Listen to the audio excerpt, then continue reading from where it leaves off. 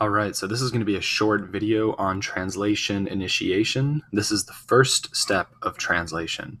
And translation, of course, is the process by which mRNA is transcoded into protein.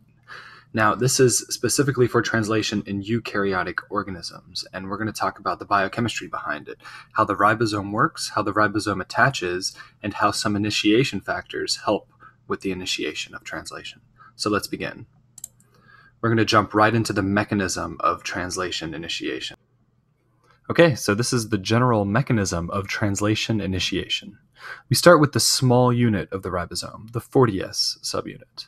Now, normally we see this subunit bound to a larger 60S subunit. In this case, the ribal subunits are kept separate by initiation factor 3. This is important for initiating translation. We want to keep the 40S subunit separate until we are bound to the mRNA and ready to start encoding. The next step is the delivery of the first tRNA, which of course is carrying the first amino acid, always methionine. Initiation factor 2 delivers this tRNA directly to the P site of the ribosome, and initiation factor 2 is bound to a GTP molecule, which becomes important when it comes to dissociating this initiation factor. Next, we have initiation factor 4 come in and guide the entire complex to the mRNA. This entire complex is called the pre-initiation complex. Now, the pre-initiation complex doesn't bind directly to the start codon. It doesn't bind to the first AUG. It needs to scan the mRNA back and forth, looking for that AUG.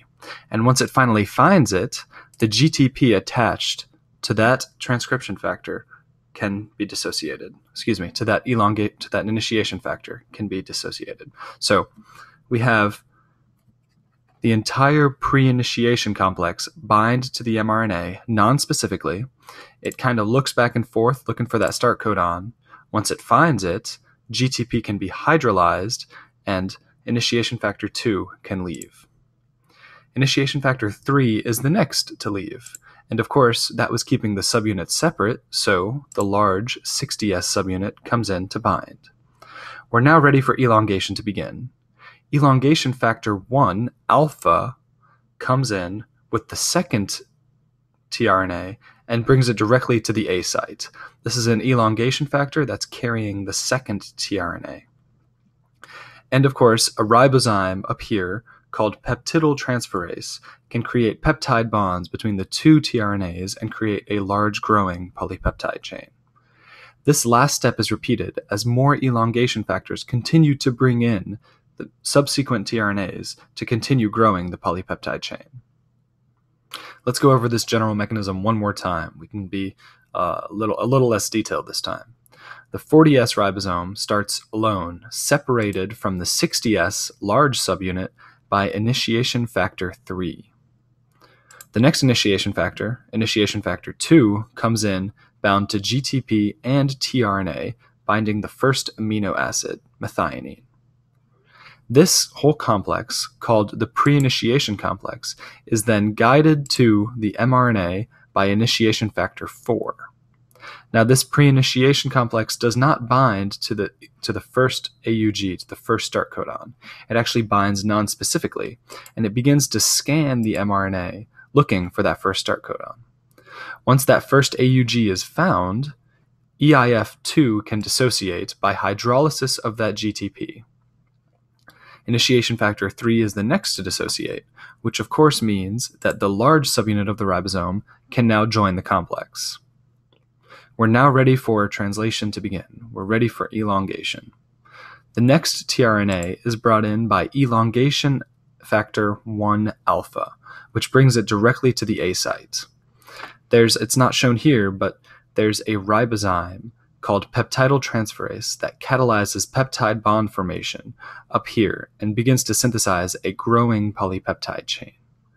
This last step with elongation factor 1 alpha is repeated as the next subsequent tRNAs are brought in and the polypeptide chain up here continues to grow as the entire ribosome complex synthesizes the mRNA transcript. We have here a quick summary showing a few key points, kind of explaining the acronyms that I used in this short mechanism. EIF stands for Eukaryotic Initiation Factor. These are, of course, proteins. And as a quick summary, the role of initiation factor 2 was to keep the two ribosomal subunits separate until binding was complete.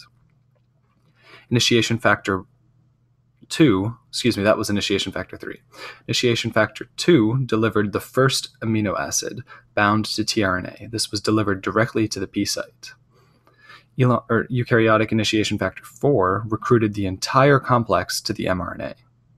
Once we were ready for elongation to begin, elongation factor 1 alpha brought the second tRNA to the A site, and elongation factor 1 alpha also brings all subsequent tRNAs to the A site to continue growing that polypeptide chain. And one final point is that GTP supplies all energy needed for translation.